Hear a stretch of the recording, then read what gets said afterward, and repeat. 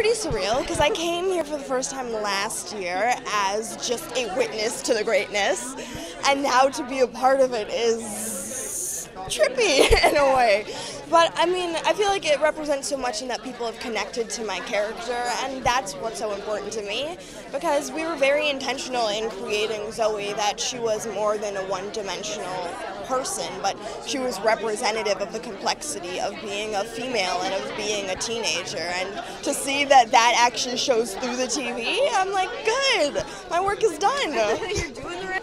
I have been born into a family of powerful women on both sides, and even more importantly, or equally as importantly, I've been born into a group of men who know how to respect women and know how important they are. So I feel like, fortunately, like my cousin is an astronaut, and my aunt is a professor in social work, and my mother is like the epitome of confidence. So I feel like I've been able to just witness the importance of not limiting yourself, and I've been able to absorb that. So they've played an integral part in allowing me to be me, and I feel like that was what made acting so appealing to me, was that there were no limits on who I could or could not be.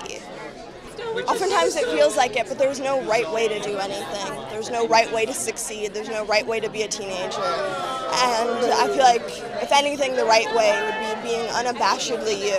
And sometimes it's hard to figure out who you are amidst it all, but just enjoying the journey. And it's easier said than done. I'm trying to figure out how to enjoy the journey as we speak. There's a lot going on, but just appreciating every moment.